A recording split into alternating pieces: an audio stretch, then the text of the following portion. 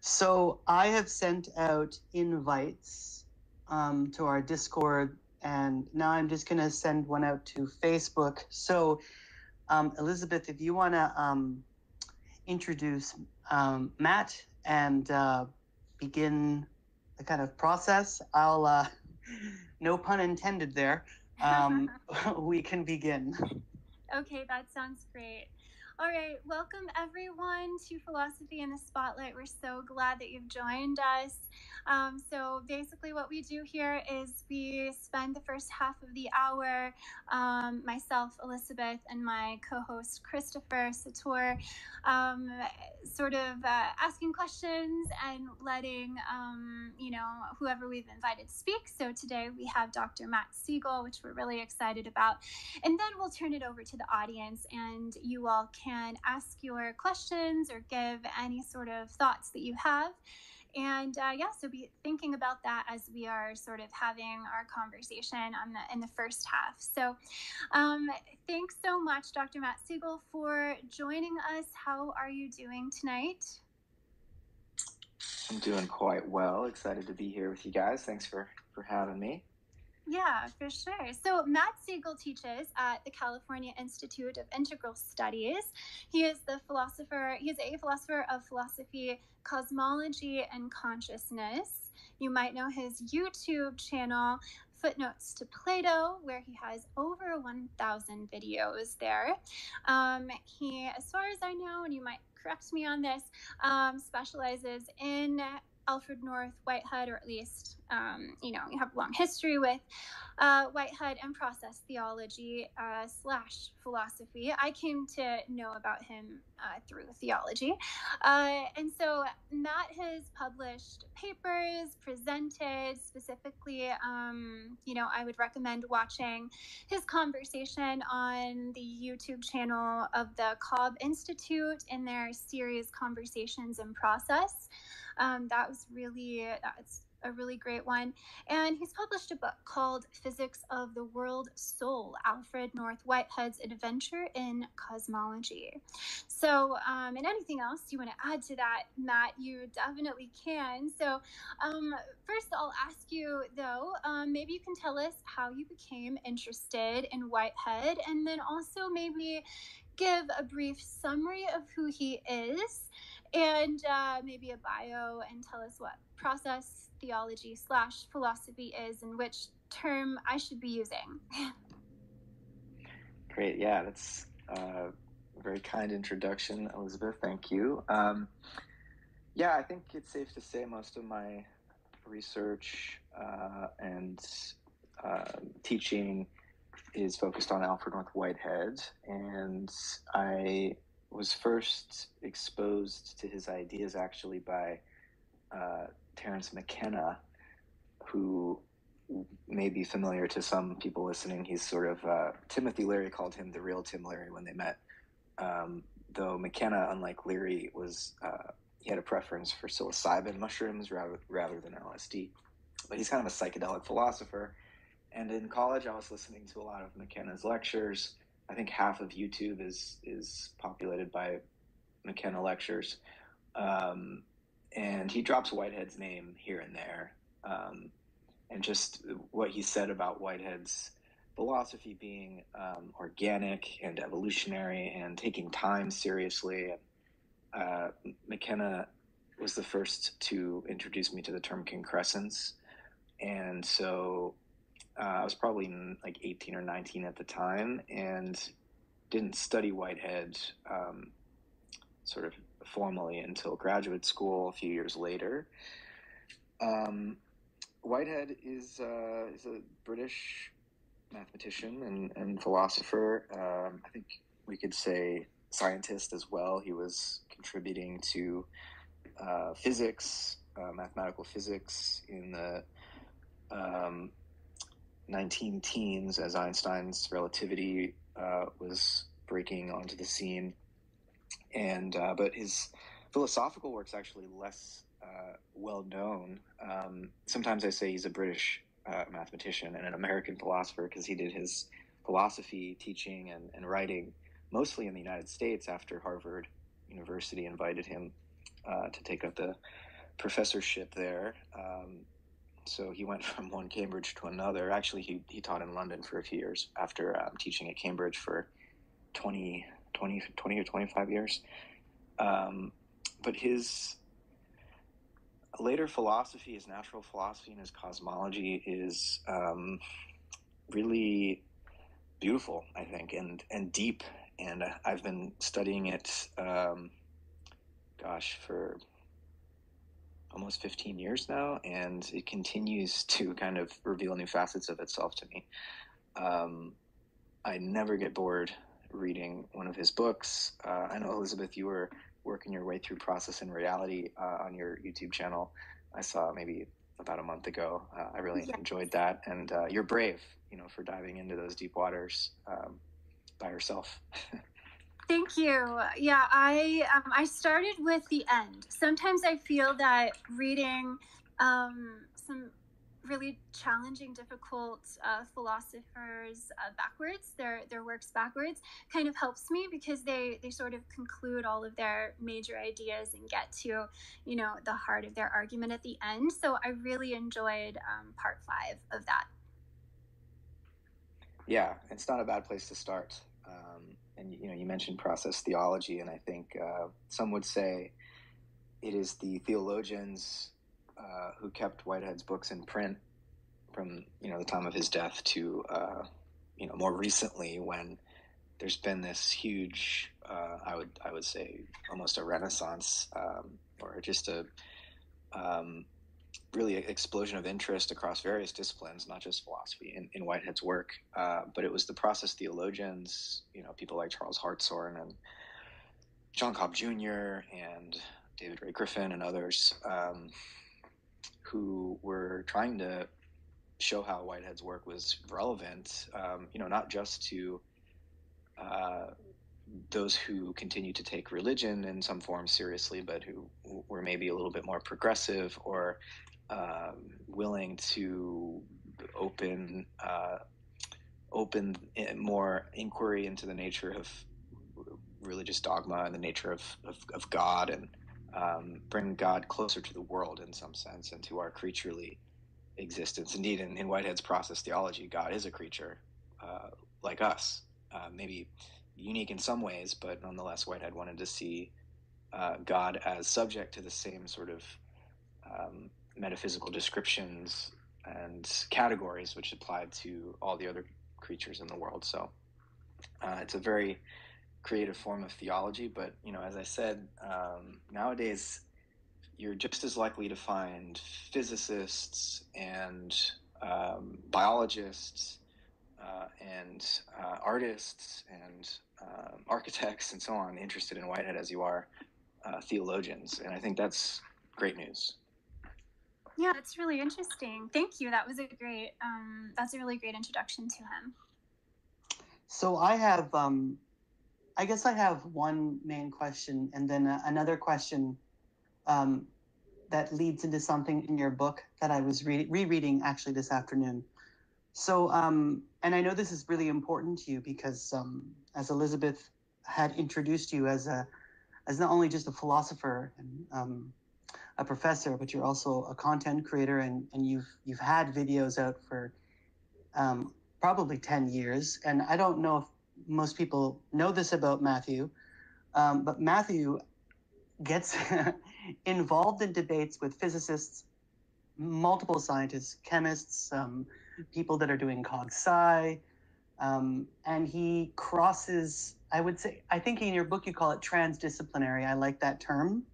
And I like that you're able to overlap with philosophy and science, and I think that's what philosophers should be doing. I think philosophers should be discussing with scientists about all of these wonderful concepts. So my question to you is, what is Whitehead's philosophy of organism? And from your book you state, according to Whitehead, one of philosophy's most important roles in our age is to serve as the critic of the abstractions of the specialized sciences. And it follows that philosophy is not one among the sciences with its own it follows that philosophy is not one among the sciences with its own little scheme of abstractions, which works away at perfecting and improving Instead, the philosopher must always be at work attempting to harmonize the abstract sciences, physics, chemistry, biology, and psychology, sociology, and theology, both internally among themselves and more generally with our deep spiritual intuitions and aesthetic feelings regarding the archetypal values inherent to the universe. So that was a long quote, sorry. What is Whitehead's philosophy of organism, and how does the philosopher integrate themselves into this integral nexus of philosophy, theology, the sciences? That may be a big question, so I apologize if it was too big, but I wanted to get some of your book in there as well too.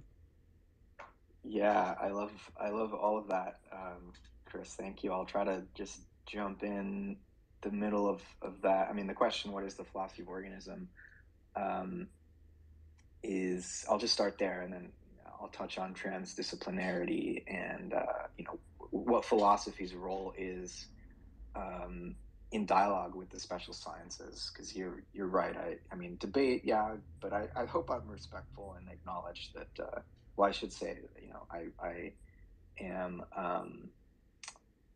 endlessly fascinated and interested with science, all of the sciences, and continue to learn from actual scientists. And I don't like to think of myself as a critic of science as such, but more so, I like to engage and challenge some scientists when they maybe unwittingly start to do philosophy and make metaphysical claims that they really think that they're putting forward as scientific claims. So, but I'll circle back around to that. Whitehead's philosophy of organism is a phrase that he uses in Process and Reality, though I think the first time he explores this notion of organism as a kind of general category to apply across all scales in nature in his earlier book, Science and the Modern World. That was 1925. And then he goes to Harvard just as that book is being published. And then he's invited to give the Gifford Lectures at the University of Edinburgh, and the Gifford Lectures are on natural theology. And he originally gave the title The Philosophy of Organism. But of course, the book that came out of the Gifford Lectures ended up being titled Process and Reality. But nonetheless, it's this concept of organism that Whitehead's really inheriting, ultimately, you could say, from Kant's Third Critique and the German Idealists. Whitehead's not explicit about this kind of lineage, but he's clearly drawing on the Romantic tradition and this organic conception of nature that one of our other favorite philosophers, Chris Schelling, really advanced in the late 1790s, early 1800s. And Whitehead's inheriting this view of organism not just as a way of talking about biological creatures, but more a cosmological principle, something that's operative at the level of hydrogen atoms and stars and galaxies, just as much as it is operative at the level of cells and plants and animals and so on. And the basic idea is, rather than conceiving of nature as a collection of parts, atoms, say, really we should reimagine nature as a collection of wholes. Nature is made of wholes, right? So it's self-organizing at every scale, and they're sort of nested.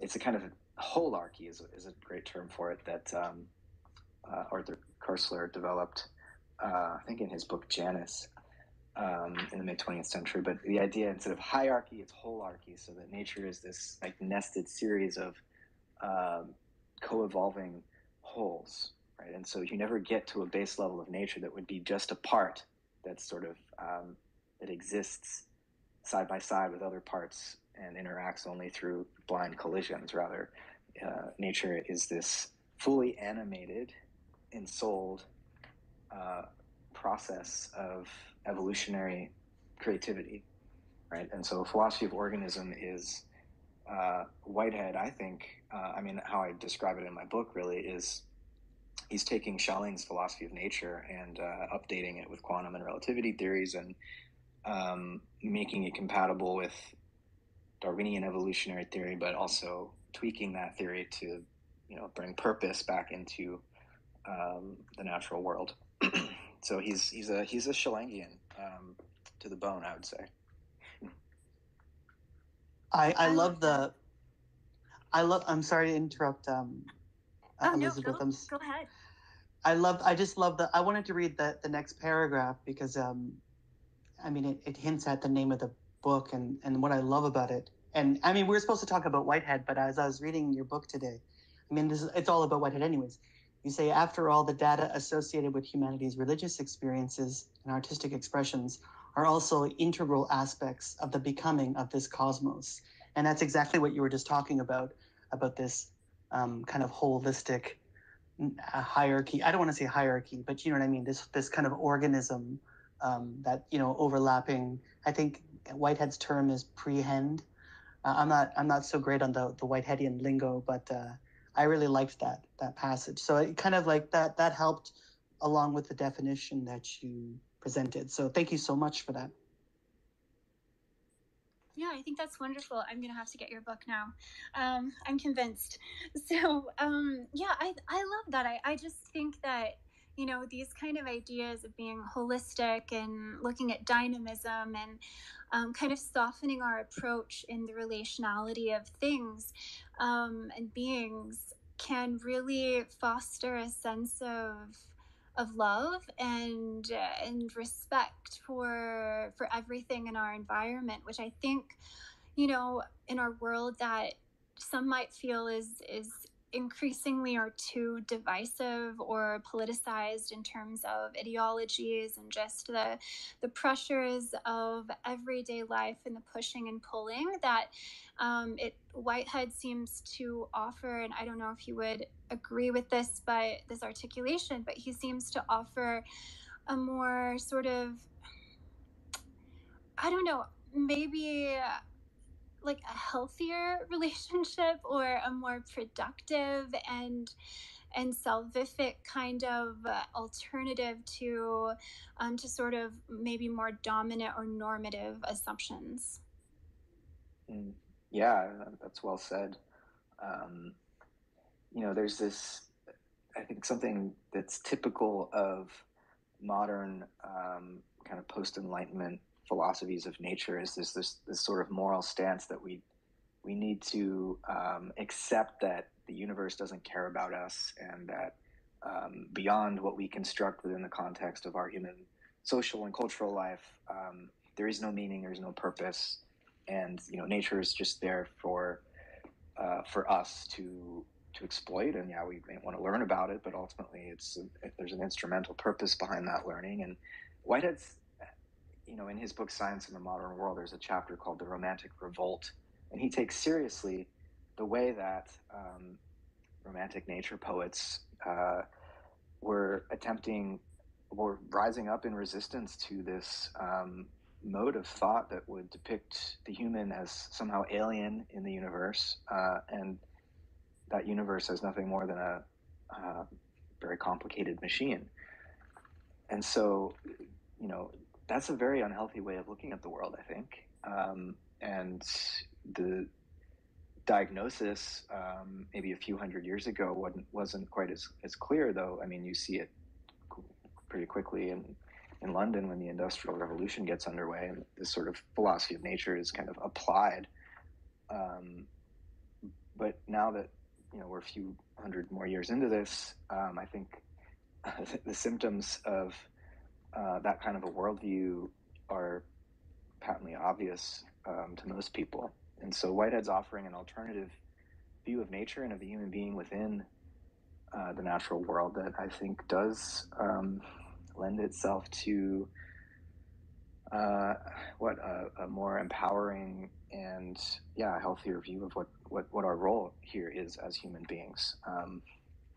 So it's not just a matter of his view being truer, which I think we could certainly make a case that it is truer of the scientific evidence, but I think it's also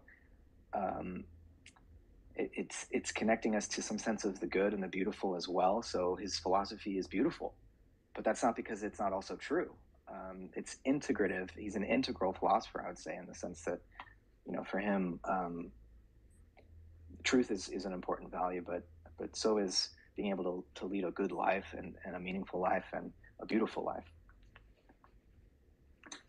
Yeah, I love that. So do you think that, for someone who's starting to study Whitehead, it's a good idea to kind of look at these transitions or these turns that he makes, because I think we've kind of mentioned some, right, going from parts to the whole, or going from machine to organism. So is that the way he is usually kind of thought about, or one way we could think about him as maybe categorical transitions or turns? And if so, what are maybe some of them that we can think about aside from what we've already mentioned? Yeah, well, I mean, definitely the shift from mechanism to organism, but also from substance to process, and not just process, but sometimes he's called a process relational philosopher. And so the emphasis in his understanding of reality is the interdependence of all creatures, and the way in which the universe is constantly passing beyond itself, such that no moment ever repeats itself. The universe is constantly growing and internally differentiating, you could say. And so he'll talk about this in terms of the incompleteness of nature, that every perspective we might take on the world is really a perspective on the past, and that past has already perished, and the creative unrest of things continues beyond. And so he applies this to his own philosophy, that we need to keep our thinking open-ended and resist any dogmatism, or resist or avoid what he called the fallacy of the perfect dictionary, as if we could finally catalog everything there is to know about the world and how it works in a single, between two covers, as it were. So I think, the process dimension of his thought is really important, and the relationality. I think it's not that he wanted to reduce individuals to their relations. He certainly did not want to do that. But in a tradition dominated by the idea of substance, the Western philosophical tradition, Whitehead emphasized relationality, which is very difficult for substance ontologies to explain, because, as Descartes defined a substance, right, it's that which requires nothing but itself in order to exist. And so Whitehead's trying to balance that out by emphasizing relationality. But for him, again, it's not that individuals are reducible to their relations. It's that individuals grow out of their relations and then add something new, some new way of valuing the relations out of which they arise. And so ultimately, he's balancing this notion of individual self-enjoyment and creative achievement with the idea that what the individual does to become themselves is gather up everything, all their relations to every other creature in the world and to the entire history of the universe, and take some new perspective on that, add some new value to that community. So it's really a balance between individuals and their communities. But again, he's emphasizing the relationality because it's been so downplayed in the Western tradition. So process and relations, I think I would add to your list. Okay, so I have another hard question for you, and it's going to come from a passage from your text. And if you don't own Matthew's text, Physics of the World, Whitehead's Adventure in Cosmology, I highly recommend getting it. I was a strong, I liked Whitehead, but I kind of resisted it. It was Matt, after having multiple discussions with Matt, I've slowly been turned to the Whiteheadian process side.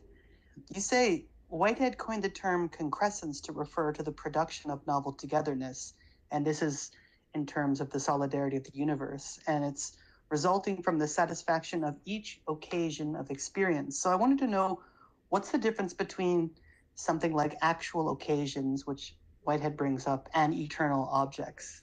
Is that too much, or am I No, that is a fantastic question, and okay, thank you. I hope I can answer it in a way that is meaningful.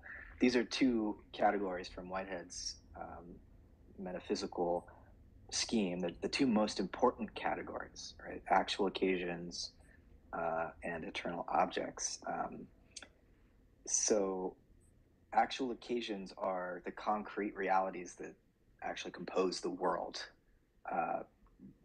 Our experience always comes in the form of actual occasions, though what we think of as our personality, say, is really more like a stream of occasions that intimately inherit from one another. Whitehead calls these societies of actual occasions. And so, most of our everyday experience is somewhat removed from these two basic categories, though when you get down to doing metaphysics to try to describe what, say, the stream of your conscious experience really amounts to, and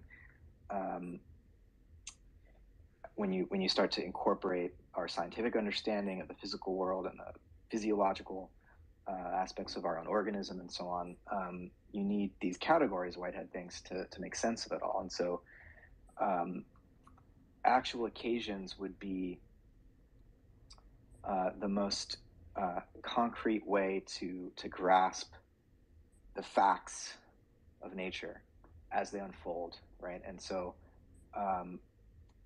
eternal objects then are the characteristics that we use to describe those facts of nature. And so we're always describing the facts of nature in terms of forms, abstract forms.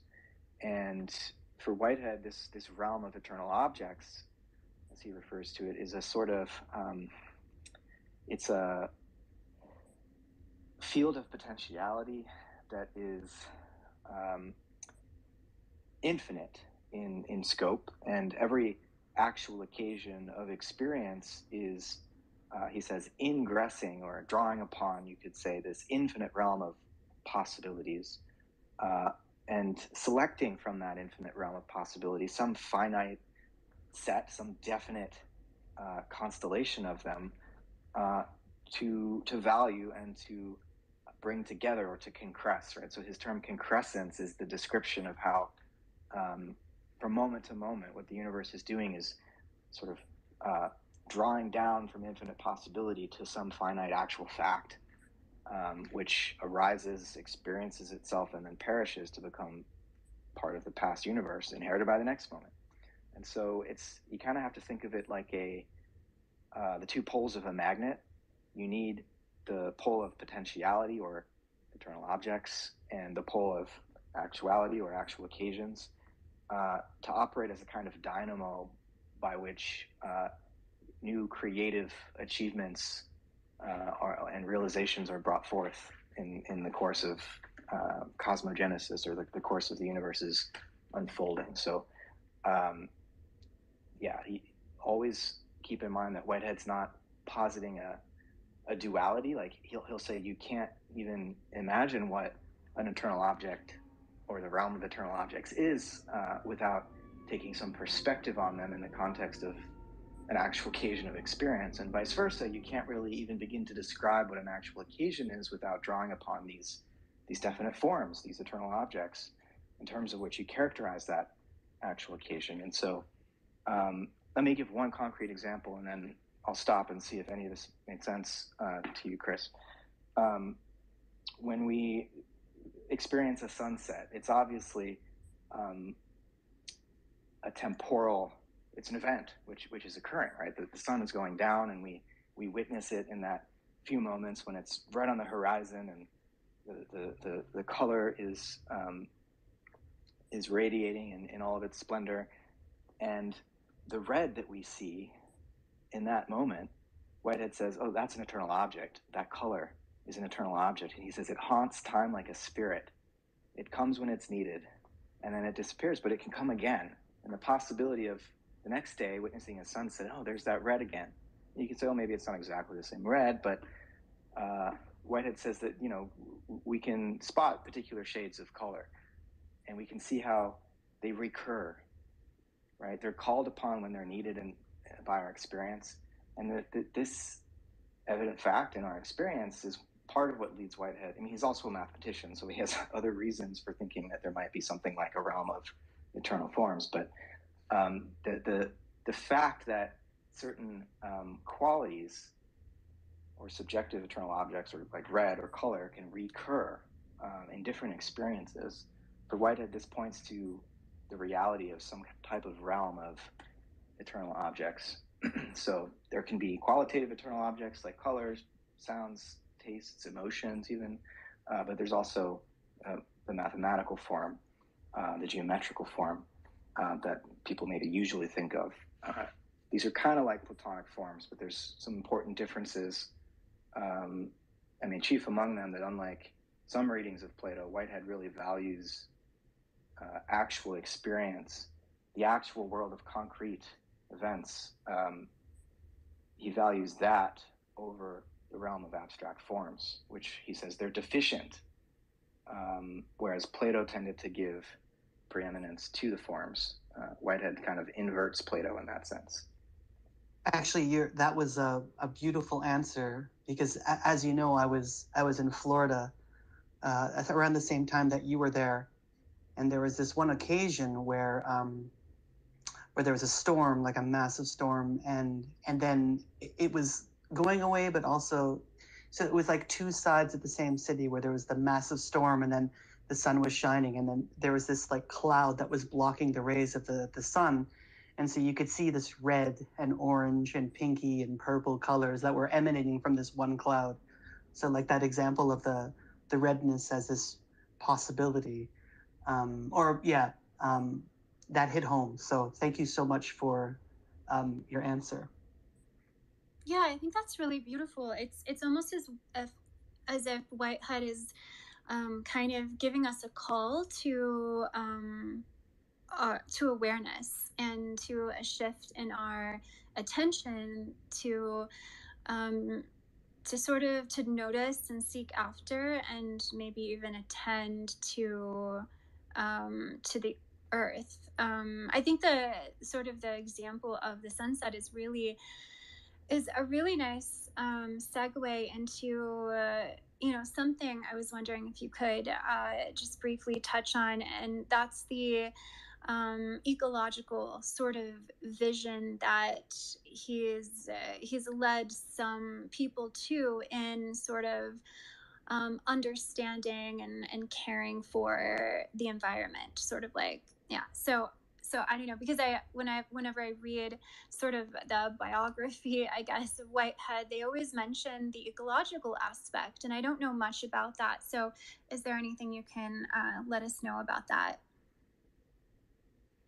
Yeah, I think that's partially why his work is experiencing a bit of a renaissance now, or interest in his work is increasing, is because of the ecological catastrophe. People are searching for more holistic, life-affirming philosophies and anti-mechanistic philosophies to try to diagnose what went wrong and provide alternatives. But his understanding of nature as intrinsically valuable, and in other words, nature realizes its own values independent of human values. Now, not ultimately independent, because everything's interrelated, right? But Whitehead would say that our human sense of what's valuable is derived from the values of, first and foremost, the ecologies of the planet Earth that sustain us and out of which we emerge, but also the values of the broader cosmic community of the other planets, in our solar system, the star that we orbit around. Values are being realized by these, as most modern people would normally think of them, merely material entities. And Whitehead says there's no mere matter. These are all self-organizing processes that have some value for themselves. And so even if human beings never existed on this planet, value would still be being realized by the course of events, of just, snow forming on mountaintops and melting in the spring and rivers rushing to the ocean. That's, for Whitehead, that's an aesthetic event, whether or not any human being is there to see it. And so that type of a worldview, right, I think calls human beings to attend to the impact that we have on the theater of nature, if you will, and to question whether it's really just a stage for our performances in a kind of anthropocentric way, and to maybe recognize, as Whitehead puts it himself in Process and Reality, that we find ourselves in a buzzing world amidst a democracy of fellow creatures.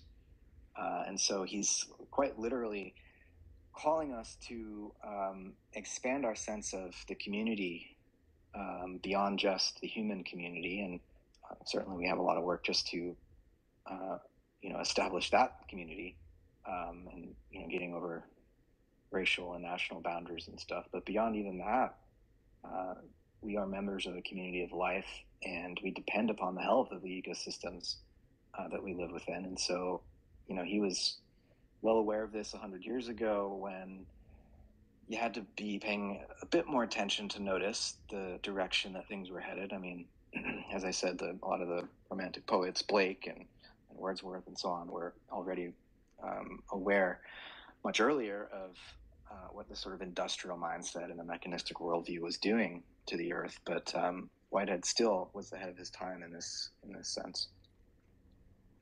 That's really lovely. That reminds me of this lecture that I watched on YouTube by Andrew Davis, and he was talking about some of these ideas of Whitehead. And one of the first ideas that he brought up was this turn from exception to exemplification, which I think really speaks to what you are saying, that one of the dominant sort of assumptions, I think, in the history of our species has been, well, at least for a certain time period, has been seeing kind of a humanistic understanding of our species and feeling as if human beings are an exception to what's out there in the world, to nature, which kind of presupposes,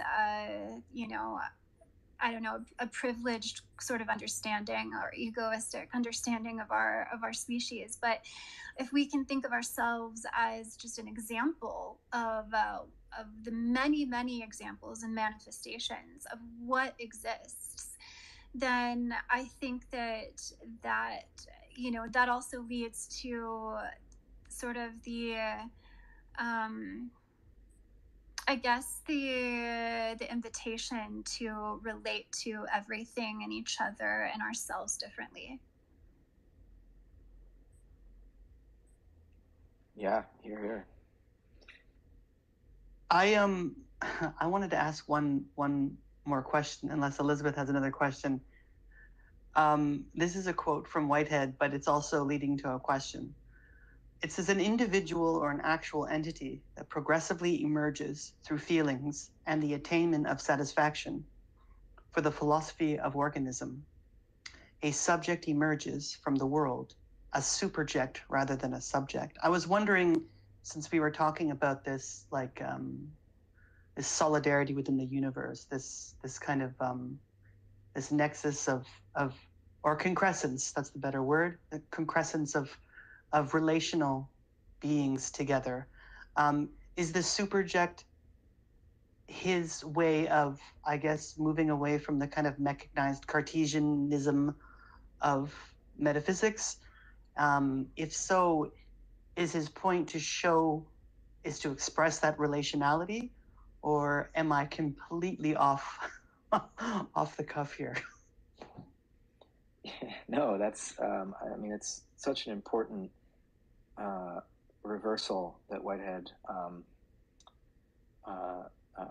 achieves in inheriting, and he is inheriting Descartes. He has a lot of positive things to say about Descartes, and he has criticisms, and he's inheriting Kant as well, and he talks about modern philosophy, part of the turn toward the subject, and then it's a real discovery that the metaphysician has to take seriously, that all of a sudden subjectivity is at the center of our inquiry into the nature of reality, whereas for the ancient Greeks, for example, that was like they wouldn't have even understood what the hell that meant.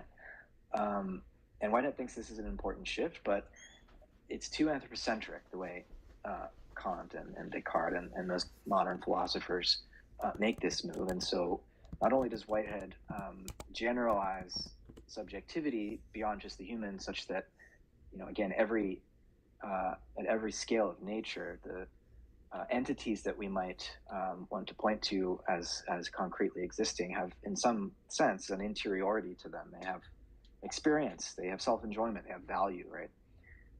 But what he does to reverse the normal vector that you see in Kant and Descartes, from the subject to the world, and the world, in this a caricature presentation. I know that every philosopher is deeper than the quick caricatures we can give their position, but in general, it's fair to say, I think, that the Kantian or Cartesian orientation says that the subject and our subjective experience is what's most real, and that the world out there, the objective world, is in some way or another an appearance in our soul, right? And there's the constructive activity of the subject is given sort of full reign over the universe.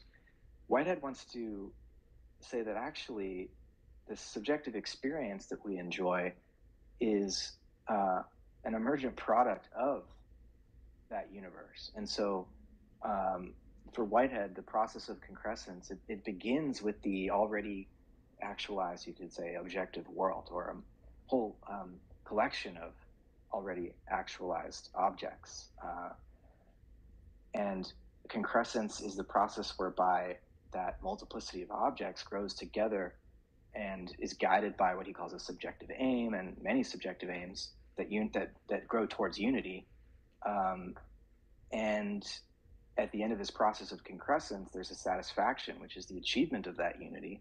It's an aesthetic synthesis and an aesthetic satisfaction, a sense of enjoyment and the achievement of, again, like some novel value and perspective on things that's never been before.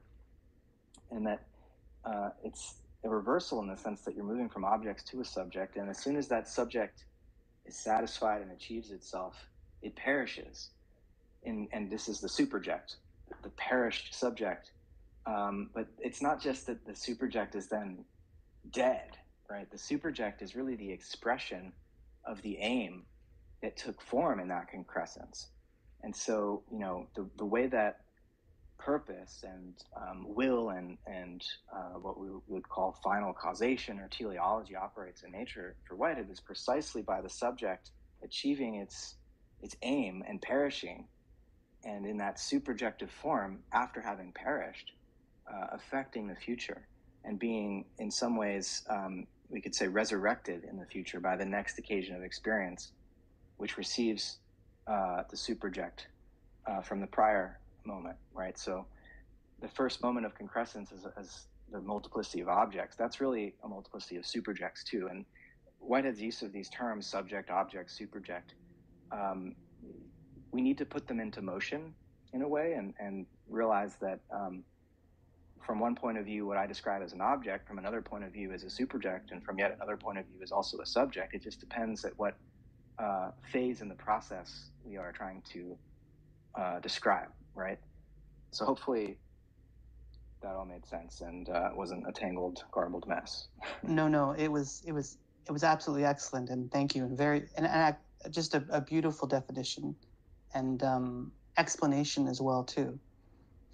Yeah, I think so as well. It really just I think the assumption of our limited perspective that we can only behold the information that we derive internally apart from what we see around us can be quite pessimistic and self-defeating. So I like this idea that that there is the possibility of constantly shifting our positionality to maybe see a different angle, to step outside of ourselves, maybe even if that's possible, to kind of engage with the world around us in a different way.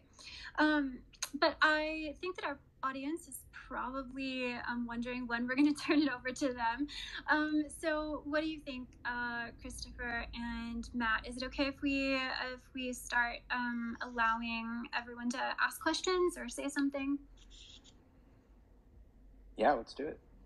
Okay. Yeah, I think that would be great. So if you do have a question or a thought for Matthew, all you have to do is select. It should be on the left-hand side. It's a green button that will say request. You just request to talk, we'll accept, and you can unmute yourself, and you can ask your question or bring up your thought to Matthew. So feel free.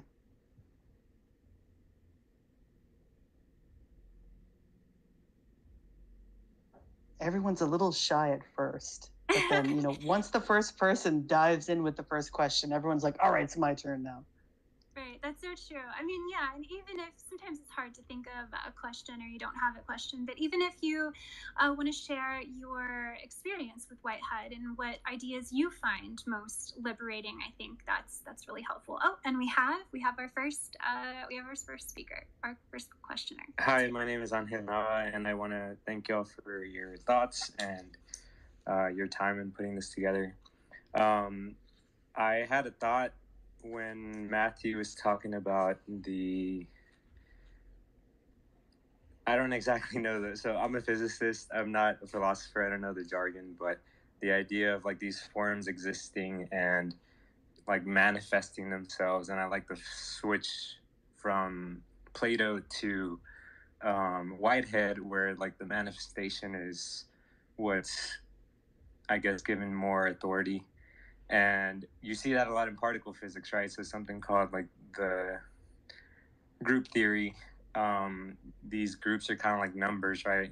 The concept of the number one exists outside of the different manifestations of one finger, one person. And these groups are also like thoughts in God's head, I guess, but they govern, for example, the strong force, and that would be like what, in Whitehead's view, I guess, is prioritized, right? These groups can be represented as matrices, and that allows us to like look into this other world, but the matrices themselves are not the group. It's just like a shadow of the group. So I really like that thought. And I had a question. So this principle of like self-organization that you were talking about, there's the concept of like, or how do you reconcile like within humans, right? We self-organize and we seek our best interests, but there's also like a side of us that is self-destructive. I mean, that's kind of what's going on with our there's a lot of modern day problems, right? What do you like? How do you interpret this? If at all levels there's a self-organizing structure, is there also like a self-destructive, self-corrosive structure? And how does this fit into like the talk that y'all were having? Wow. Yeah, I mean, it's in religious terms, the problem of evil basically is what you're asking about, and that's indeed how Whitehead frames it. Though for him, theodicy takes on a very different form because Whitehead's God is not all powerful. So Whitehead conceives of the divine as this kind of persuader, a persuader in chief, you could say, who can try to lure other creatures toward what is most beautiful by sort of holding up a mirror to each creature, reflecting to that creature its unique greatness and what's possible for it. But as finite creatures, we often, more often than not, fail to live up to that sort of imago Dei within us. But nonetheless, it's there, and to the extent that there is a cosmos at all, it's because that lure has been persuasive. But of course, there's lots of destruction. There's decay. There's death. I mean, Whitehead points out this seeming paradox in the evolution of life on Earth, that over the course of billions of years, organisms with comparatively deficient survival value have emerged.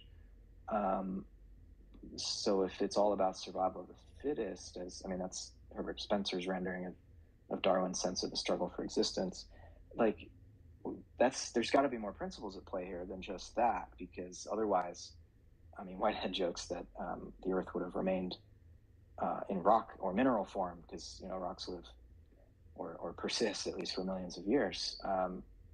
So that there have been many cases of organisms of a great complexity that have evolved, even though that they live less, they live for less time than simpler organisms in many cases. And so that suggests that there's another principle at play, which is this urge for life, not just to survive, but to live better, Whitehead says. But the source of destruction then would be a result of it's sort of a byproduct of creativity, in the sense that in any given moment we can draw upon. I loved your characterization of the sort of realm of possibilities, bringing in a little bit of physics and the concept of a matrix or matrices is helpful. And like you said, this is even our mathematics is a shadow of that realm. But when Whitehead conceives of this realm of possibilities or eternal objects, it's a sort of infinite potency available in each moment that we can draw upon in ways that might not always be in congruence with the habitat that we exist within, or that any organism exists within. And so when Whitehead refers to evil as novelty in the wrong season, which is to say too much creativity too fast, or that it's not in resonance with what's going on around it. And often what seems evil initially and really disruptive to its, say, social environment or its habitat, in the longer term ends up being a sort of agent for change by which greater complexity could arise. And so, there's a way in which even evil deeds or just destructive deeds, if you don't want to use that religiously charged term, can end up contributing to the emergence of something more complex later on. So Whitehead tries to fold destruction itself into the creative advance. And I think there's still worries we might have about whether this is ultimately satisfying, but I think it's at least an improvement on traditional theodicy, as at least the Western Christian world has tried to respond to the problem. Yeah, I think that's really beautiful. Novelty in the wrong season, because I think sometimes sometimes philosophers, I feel, go a little too far with trying to justify or explain evil or suffering. And I think that can be quite challenging for people who are in the midst of that or recovering from that suffering or tragedy, to sort of always do that. So to recognize that, though we're not just going to blanket over evil or suffering with, it'll turn out to be positive because of our resilience, or we'll have some growth from it, or it was there for a reason, I think is also, we also have to create a space for not always submitting and accepting 100% the evil and the suffering that we're encountering. That was awesome. I just wanted to say something just before we let our next speaker, Eric, talk. Matt, I was thinking, as you were talking, I was thinking about the comparisons between Schelling's idea for a philosophy of nature and like the beginning stages of that text. Schelling talks about the first move into consciousness, the first move, the contraction into interiority. And that interiority, is what separates us from the world. And so essentially what we need to do is we need to connect back. This is the bridge to freedom. So like this is the idea of the subject and the object coming together or mirroring each other, or one becoming implicit while the other is explicit, or consequens and antecedent. So it was interesting that a lot of the problems for, let's say, evil, or a lot of the problems for issues that we have, or this idea that this kind of condition that we have of compartmentalizing and turning things into mechanism, or in the 16th century to 18th century, where we turned the new scientific object into, we tried to turn that object into the world, or turn the world into that scientific object. Not that I'm bashing science, I'm not. But anyways. Yeah, so Eric. Hey, can you guys hear me? We sure can. Yeah. Excellent. Perfectly. Yeah, because I wasn't too sure about the settings. It's actually my first Twitter space as well. So. Well, welcome. Thanks. I'm glad you're here. Well, it's good to hear your voice, Matt, again. My question is basically, I guess because you were kind of fishing around online. I saw in terms of your Twitter feed there, you were looking around for some work that Rorty had done Richard Rorty on Whitehead, and I had no idea that Rorty had actually done his graduate work on Whitehead. So my question to you is, maybe you can go and kind of narrate the story a bit to that, in terms of that how that kind of happened, or his work on Whitehead, and some of your thoughts on it. But also, I guess, in terms of where you see Whitehead kind of fitting in, if at all, within pragmatism, or his relationship to American pragmatism in general. Yeah, good questions. Hey, Eric. Hey. So Richard Rorty, as a graduate student, was studying Whitehead, and studied even with Charles Hartshorne, who I mentioned earlier, process theologian. Hartshorne studied directly with Whitehead at Harvard. And so you could say Rorty is, he's in that lineage. But of course, despite his early flirtation with Whitehead's philosophy, and he studied it quite deeply. His master's thesis, which I recently found and read and enjoyed, published in 1952, I believe. It was called Whitehead's Use of the Concept of Potentiality, I believe is the title. So already his pragmatism is there in a sense, because he's worried about the use of this concept. And he explores eternal objects and the nature of God. And after that, though, Rorty rather gets infected with, Wittgenstein's philosophy and the philosophy of language, and really leaves the whole notion of speculative philosophy behind as just a fool's errand, and a result of confusion about how language is to be used. And so he also was drawing on pragmatism, and I think Rorty is obviously a seminal figure and important, and I don't want to discourage people from studying him, but I think where he ends up is not, in my view, we were talking about healthy philosophy earlier. I don't think it's a healthy point of view. It seems very relativistic, nominalistic, and truth kind of becomes, as Rorty put it once, not jokingly, what your colleagues let you get away with saying. And that doesn't seem like a helpful philosophical position to me. Whitehead is also, though, trying to inherit the pragmatism of William James and John Dewey, and you could say Charles Saunders Peirce, though Whitehead only became aware of Peirce pretty late in his philosophical career at Harvard. Hartshorne was actually editing Peirce's papers, and let Whitehead know, or actually gave Whitehead one of Peirce's essays. And Whitehead read it and was shocked by how much convergence there was in their thought, and asked Hartshorne to, if he were asked later, to confirm that Whitehead was just seeing this now because he didn't want to be accused of plagiarism or something. But Whitehead's pragmatism is, let's say,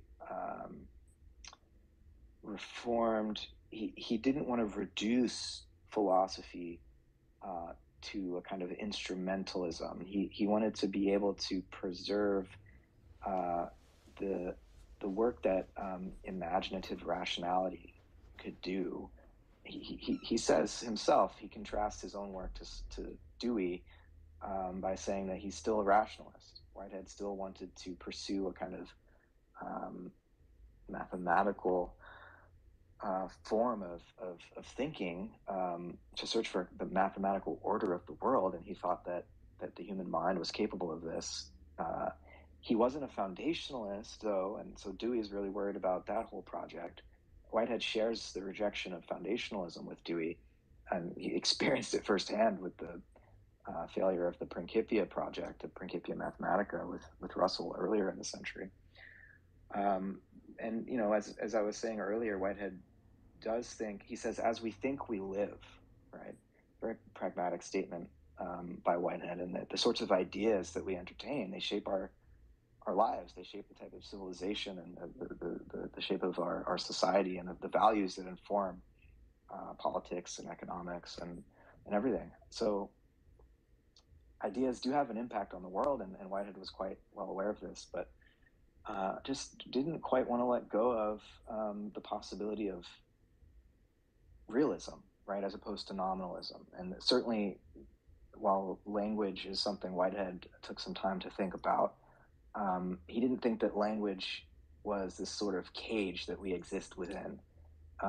And Rorty would often just make fun of the idea that we might think of language as somehow pointing to a world beyond itself.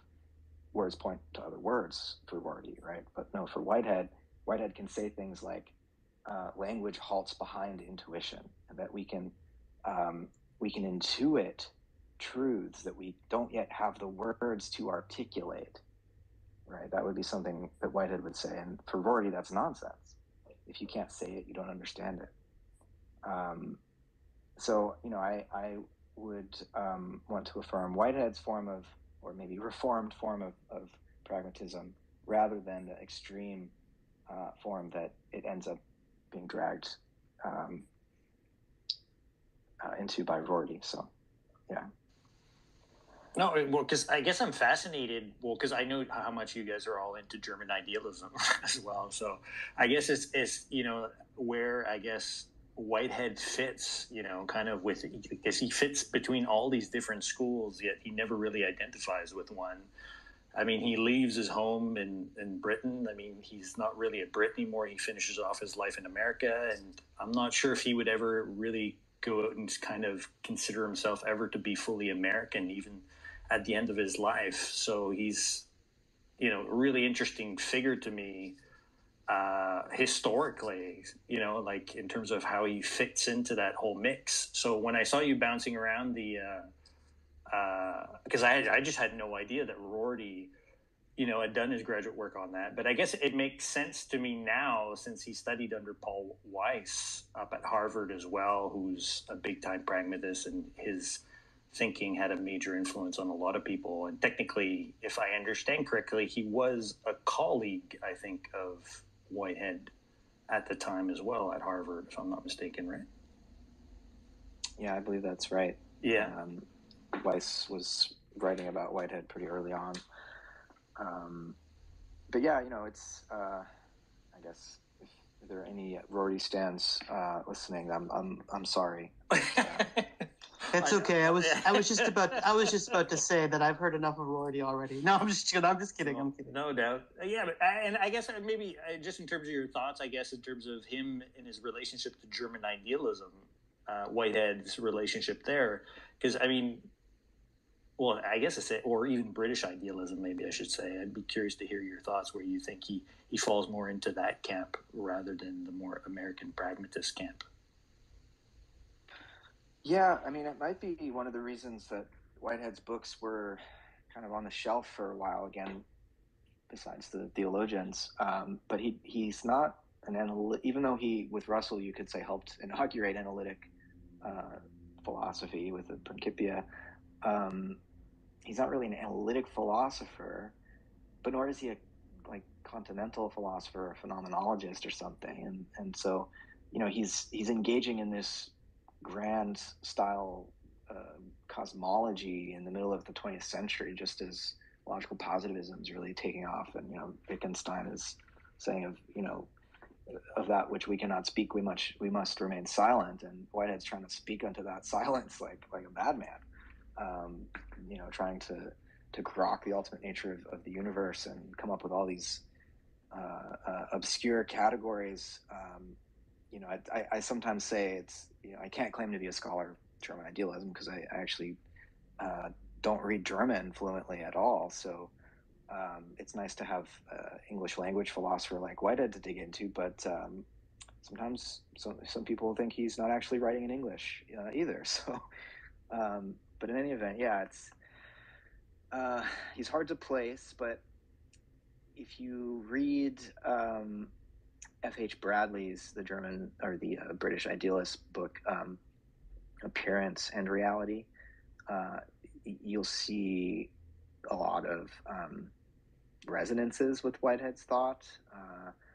Whitehead even says in the beginning of Process and Reality that you could say that his philosophy of organism is just absolute idealism, sort of reimagined in a realistic kind of way, and a more empiricist kind of way. And so he's very close, and yet really resists the idea of everything just being an appearance in the absolute. Whitehead, this is one way his pragmatism and radical empiricism come out, is that he doesn't want to resort to explaining away any of the salient features of our experience, of our common sense experience. Any philosophy or science that ends up explaining away, something like our own individual sensory perspective on the world, by reducing it to some absolute substance within which our particularity just dissolves. Whitehead wants to resist that, and so I think he was worried. He admitted to not really reading Hegel at all, to not really.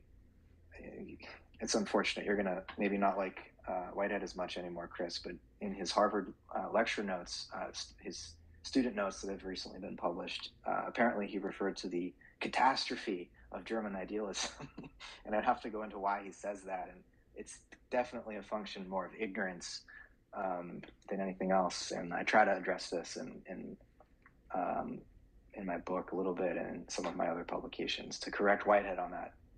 But I think that makes sense, though. I mean, just because of he's coming out of a time where he's working with Russell, and a time where Hegelianism has, I mean, not real Hegelianism, French Hegelianism, but also, British Hegelianism that has kind of just swept across with its claims of absolute knowing and the abstract idea of the concept and stuff. So it makes sense. It does make sense that would be,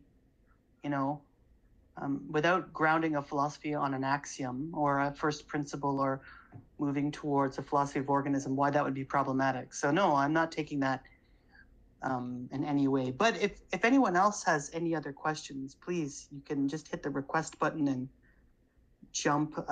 ask a question for Matthew.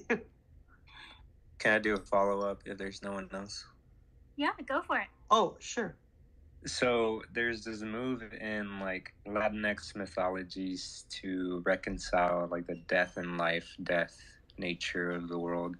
And Matthew, you said God in this Whiteheadian sense is this principle that beckons us toward order. is there any, like in your thought or in his thought, was there ever any like reconciliation attempt between like these? So I'm thinking about like chaos and entropy, right? These would be disorder and things that we would, I mean, deem as like evil, probably in human terms. I know there's more insidious evil that's harder to reconcile this way, but in physical language, right, we need entropy for the possibility of new information, like you were saying, right? Otherwise the world would just remain a rock. So yeah, that's my question. Was there ever any attempt to reconcile, like, because I guess the way you described God as like in the process form, it feels almost like then this entity's within a bigger logic. And I mean, I guess I would want to say that bigger logic would then be God, but I'm not sure if this makes sense. I'm not as familiar with Whitehead or these concepts, but yeah, that's the question. Yeah, I mean, so Whitehead's God has two poles, just like every other actual entity. That part of God, that aspect of God that beckons us, as you put it, which I love, is the primordial nature of God. And then there's the consequent nature of God, which is God's reaction to how the community of creatures composing the cosmos, it's God's reaction to what they decide to do in light of that beckoning. And so God in the consequent nature is, Whitehead says, a fellow sufferer who suffers with the world,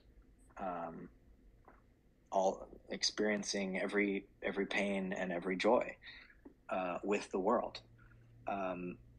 And you know, God as a creature, it's a kind of unorthodox theology, no question about it. It takes that omnipotence away from God and from religious believers who might have leaned on this notion of an powerful God to, give them some sense of, I don't know, strength or orientation or feeling of invincibility, if only, they are on the good side of this this all-powerful being. And that kind of that anchor of omnipotence, I mean, it's been part of many of the monotheistic traditions for millennia.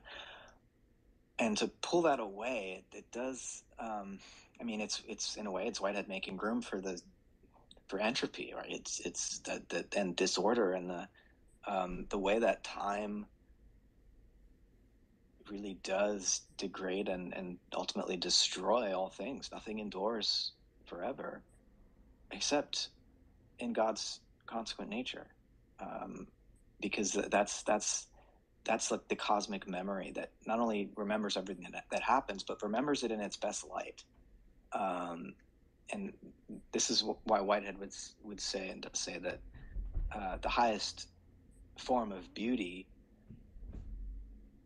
is tragedy, and that the universe isn't moving towards perfection, right? It's in a way perpetually failing to attain perfection, because that would be some static, frozen form. But rather, it is in some way the eternal, or like the primordial nature of God, this perfect vision of what could be, is always present with the world, even in its darkest recesses.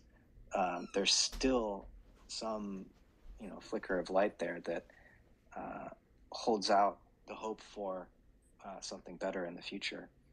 And so it's a very different form of theology that makes a lot of Orthodox religious believers very upset. And like you're saying, it's like, that's not God.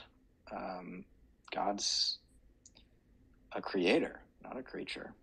But for some of us, it's actually easier to connect and almost reimagine some of these monotheistic traditions. I mean, for me, growing up in the in the U.S., it's Christianity that is most dominant culturally, and to be able to look at that, the symbols and the story of forming that tradition through a Whiteheadian lens actually breathed new life into it for me. So, yeah.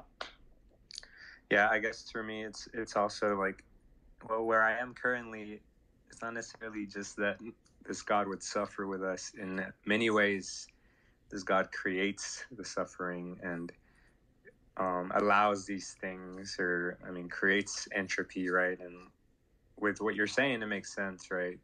I liked your quote earlier about creativity and like something new at the wrong time was destructive, or I'm not sure exactly what you said, but you still do need that destructiveness for creativity, right? And you still need, in some ways, I guess we as a whole have we kind of move away from the concept of death, for example, but in many ways, death allows new life, right? It's this entanglement of both the creative and the destructive nature. At least that's where I am currently, but yeah, I don't know. Yeah, thanks for your question. And it's deep, and I can't pretend to adequately address these sorts of questions, but hopefully there's something there to give you a new perspective on it. Maybe we could do like one more question and then sure. Yeah, I was thinking that we're getting down to that time, because we have been firing a lot of questions at you for the last hour and a bit. So yeah, I need to go catch the sunset. I still have time, but there you go. No tremendous rush. But let's maybe do one more if anyone's. Yeah.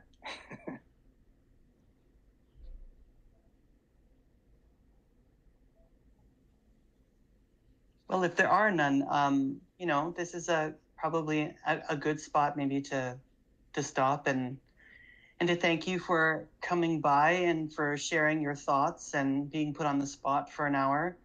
Elisabeth and I love doing these spaces, and these spaces allow for people to tune in all over the world and to engage in philosophical discussions. And like today, we had our friend Eric here, our physicist friend that came in and joined in. So, and other people listening as well. So it's a wonderful opportunity to have,